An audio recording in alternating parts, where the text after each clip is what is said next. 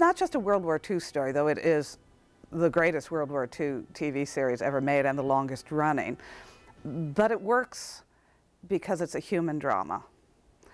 It looks at the men and the women involved in the war. The World War II is really pretty much a setting for the internal dramas of the men and women. And it works today because the stories are timeless. It deals with right and wrong. We knew it was special. Actors wanted to be on it. Directors wanted to direct it. And it was Selmer Productions because of Selig Seligman and his wife Muriel Seligman. That's where the Selmer came from. One reason that he was given the shot, he was related to the president of ABC at the time. That helped a lot. Seligman was a great producer. He brought a lot of talent to the show, but he basically let the show run its course. He did not have a lot of day-to-day influence on a show.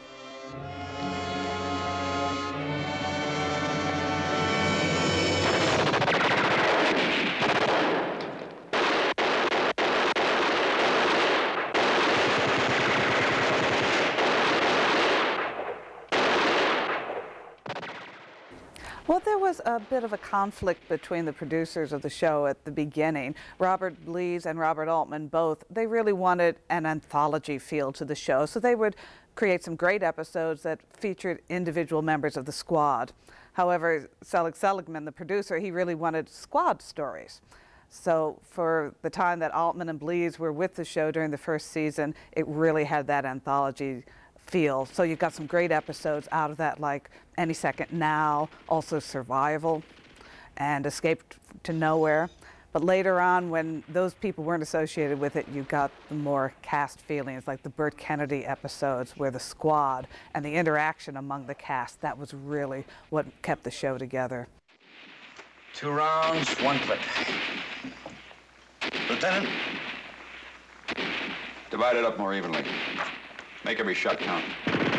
A lot of times the actual producers would get with the writers and develop the concepts themselves. It was very much a director's show for the first couple of episodes, especially with Robert Altman, who would really put his stamp of individuality on every show. And the same with Burt Kennedy. He would put the individual stamp on the show. And consequently, the show, the first season was a little disjointed because you didn't have any single vision of the show. And even the actors were developing their characters as they went along. Vic Morrow. What do you say about Vic Morrow? Not much you can say because he's gone and in the most wasted death of any human being I've ever known, or at least one of them.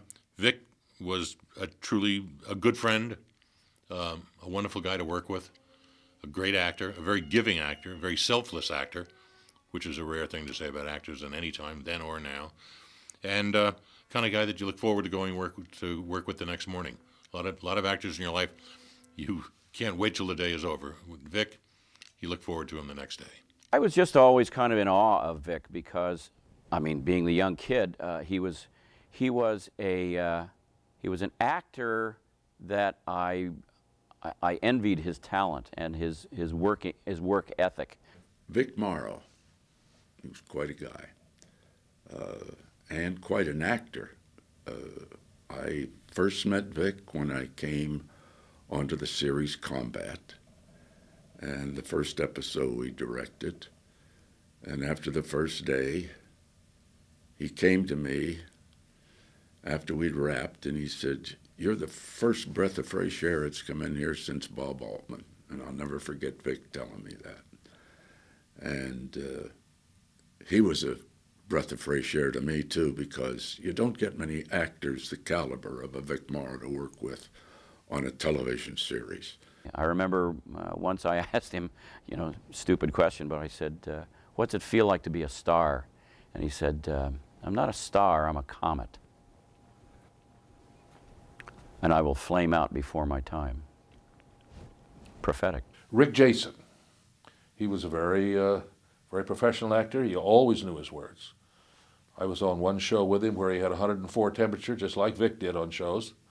Always showed up, always did what he had to do. He was extremely good with weapons. He was a hunter. So he always looked very good firing his carbine. He looked like a soldier. He was excellent. He had good authority. He was the star of the show in the first couple of shows, and then Vic took over being the star. And they alternated. He had a great sense of humor and a great storyteller. I do remember it was the kind of thing you're ready to roll, and in those days you had to roll, and he had this story coming up, and you hung on to the story because you really enjoyed it. I liked him. Rick Jason was the kind of man that you felt was the most secure in the world, and as you would see him as the lieutenant on combat, that's exactly the way he was in person, except if you were alone with Rick. He became more introverted and quiet. In other words, I guess what I'm saying is when he was with people, he was always on. He was always acting. But a nice man. And I think he was a very insecure guy. While we were doing the pilot, I said, "Why am I in your story?" Basic question. And he said, "Well, Pierre, I'll tell you why. You're an Acadian, you're a Cahoon, the character. When I was in Europe, I had 2 Acadian Cahoon soldiers. They were the best killer in the outfit, and they never spoke too much. They did their duty." I said, "Thank you very much." The colonel that was on the show, one of the colonels, said he was the fastest man to reload an M1 of anybody. I mean, it was literally a fraction of a second. He'd get that thing out, and the clip was back in. The clip pops out, the clip goes back in. It was amazing, and he was quick. He's just like a cat, you know. He was excellent. He was great for the show. During the time we were doing the pilot, we were having lunch, and Vic said to me, you know, without malice, but with a smile, he said, "You're really not an actor, are you, Pierre?" I said, "No, I am not a professional actor like you, but I am a technician, and I happen to know the business." And so we spoke. And after a while he said, "Well, that's interesting." He said, "Because, you know, I hope that if the series continues or survive, I hope to be able to someday direct a few episodes." So I said to him, I said, "Well, that's interesting. Why don't we exchange knowledge?" So he looked at me and he said, "That's fine."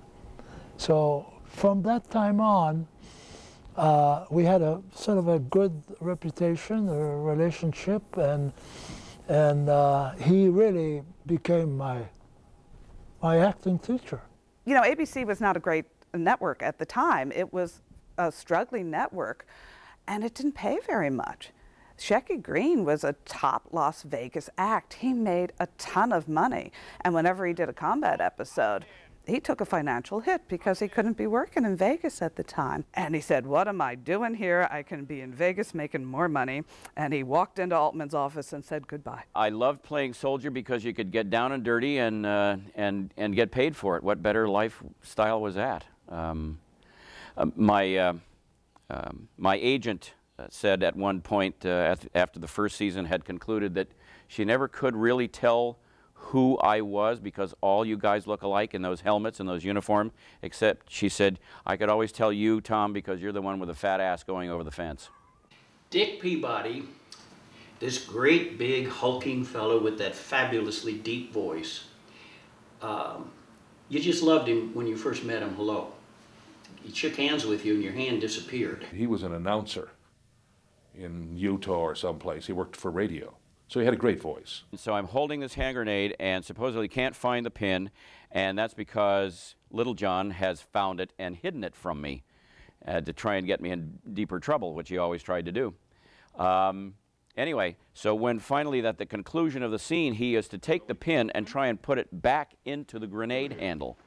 And he put it in there, and he had such difficulty. If you read his lips closely, you can hear him say, "Son of a bitch." And he finally got it into the hole, and that ended the scene, and the crew cracked up. Steve Rogers is kind of a mystery. First of all, his name was not Stephen Rogers, it was Rick Rogers. And because they already had Rick Jason as the star, they decided that he really ought to change his first name to be on the show. So he became, at that point, Steve Rogers. Jack Hogan is an excellent actor. The man, there isn't a thing he would not do, no matter how tough the assignment, especially when the character was underwritten. He was able to fix it, and fix it in his inimitable way so as to really produce a three-dimensional character. I must say the entire cast was really very pleasant to work with, and they were very welcoming. Gene Levitt, who saw something in a show I had done that was directed by Burt Kennedy, who was a very wonderful director, and very nice man, and a very good director, very encouraging. And after that episode, I think Gene Levitt and the producers called me in and asked if I would like to guest star as a sniper. And of course, that was an enormous feeling of accomplishment. I mean, wow. It was also interesting not to be in a Nazi uniform, which I was getting tired of, to be frank with you. I must say, from the production staff on down, people on Combat were very nice, starting with the executive producer and ending with the cast. And I had nothing but fond memories. Metro-Goldwyn-Mayer. You're a kid. You're a kid and you come to L.A. and you are directing television, you get an opportunity to direct television, and one day you're hired to direct a television show, and you go to Metro-Goldwyn-Mayer, and they let you on the lot, and they say, oh, you're the director? I mean, what else can happen to you in your life? You've accomplished everything. It was still a going studio, but it was losing money. It was, I guess you would call, the ultimate studio as far as the resources you had to work with. And it was a joy because all you had to do was ask for something and it was there. The studio was still fully functioning. They actually had crews that sat around and did nothing. They shot in 6 days. And they had a budget, I believe first season it was $125,000 an episode, which wouldn't even buy you one explosion nowadays. And they did incredible work with that budget. The days were long. They were 14-hour days by the time you got to the studio and by the time you got home. But it was worth it. I mean, at the end of the day, you felt great. Thank heaven they all were on time, basically, or we would never have gotten the show done. First ADs were superb. That made your job easier.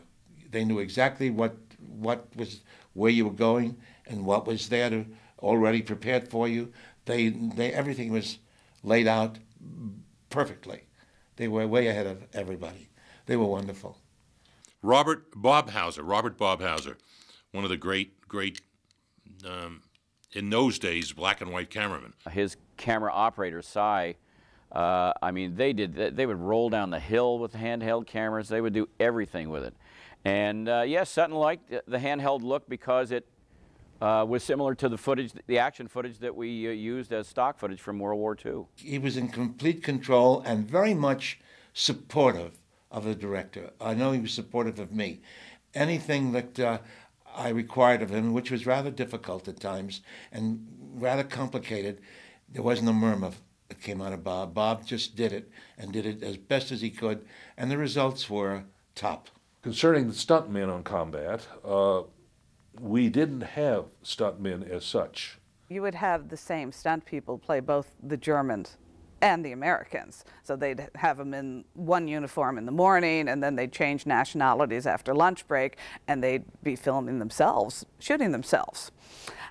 And they didn't always edit that in too well, so sometimes you actually saw it was the same guy shooting himself. Earl Parker was hired to double Vic, and Angie DeMeo was a stand-in.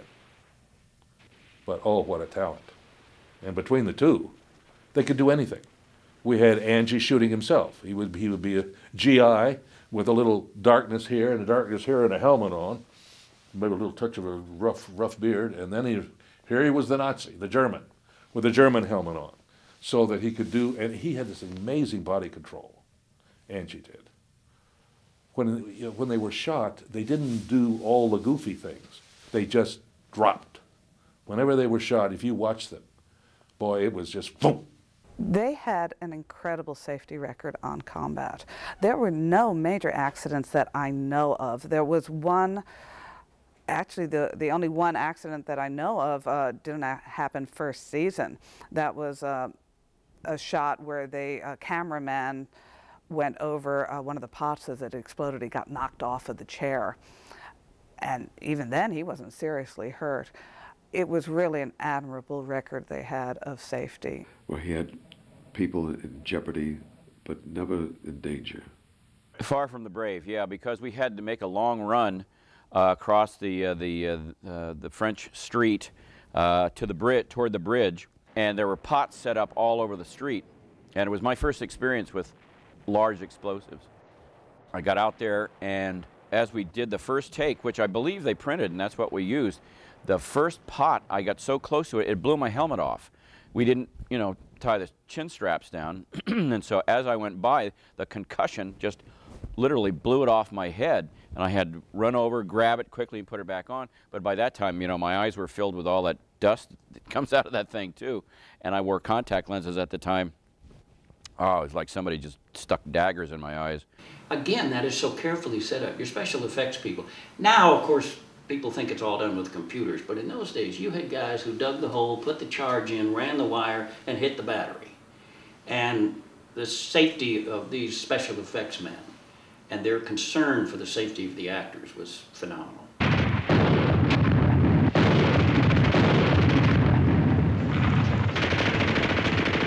I worked at Republic for 4 years with the Lydecker brothers, Babe and Theodore Lydecker. They were the special effects men at Republic. And I learned a lot of respect for what they did and the art with which they did it. And then I got to work with Flowers on Combat. And he was precision itself.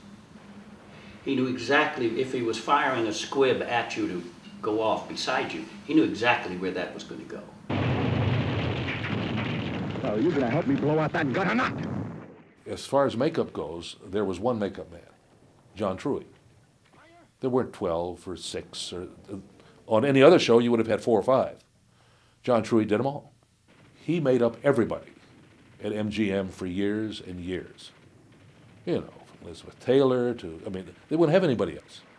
So they had to fight over it.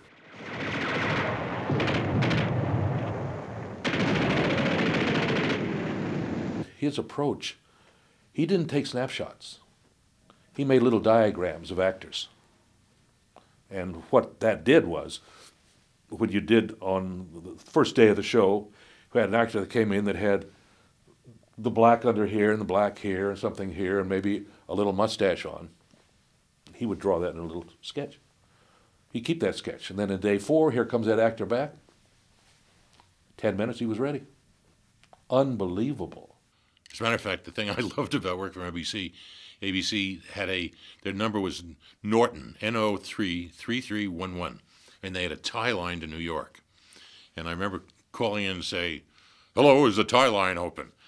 And the lady would say, "Yes." I said, "Well, this is Donna from Combat." She said, "Oh, yes, sir." And she had no idea who I was. And I would call all my friends in New York free on the tie line. ABC was good to us, and they didn't know it. When I came in there, I knew that I was going to be the guest star for that episode, period. I also read the script. I knew I got killed in it. And for a while there, it really kind of hurt because I didn't want to get killed. I kind of would love to have been able to stay around with these guys. Most of the time, we'd go hang out with each other at the local bar afterwards, so we knew it was a family then. All I can tell you is that those 5 years, you know, I couldn't wait to go to work in the morning. Get up at 5, get in the car, nobody, the streets are empty, it's California. I'm going to work at MGM, you know, I mean, what the hell? Everybody in the world is dreaming of that. To have been a part of something like this, I mean, when you're doing it, you never think that anything's going to last this long. And most especially, the reaction of fans, the reaction of people. I get letters still in the past few years from women, and which is fascinating is that all of them say that thanks to Combat I've learned to love my father, because they were young and he was a soldier, and they, you know, not many soldiers who live the real soldier talk about it. So by watching Combat with their father, you began to talk. It was very impressive. The whole show impressed me. The writing, the direction, the acting of not only the regulars in the show, but the guest stars. It was quite an experience. The best episodes really showed men struggling for their moral core and their moral center. Use your head. But son, those people that comes, I cut them to pieces. Let's stick it comes first. There's anything sticking. There's anything sticking. We win, we lose, we live or die fighting the enemy. The enemy, and nobody else. Nobody else. All the citizen soldiers of World War II, these were your neighbors who became heroes, not because they wanted to, but because they had to do a job. Same with firemen and the policemen of today. These are the people you want to know, because people who you can trust with your lives. One of my dear friends, Cornelius Ryan, who wrote The Longest Day, The Last Battle, was the youngest correspondent in World War II. He was a fan of the show at the time. He liked it because it showed, again, the GI in the dirt, not just the big battles, the overall pictures from the air, and it showed the GI in the trench, actually what he was going through. And so the combat episodes, why they're still relevant today, is because it answers those basic moral questions and how you deal with right and wrong. I think that's why the stories will be timeless for decades to come.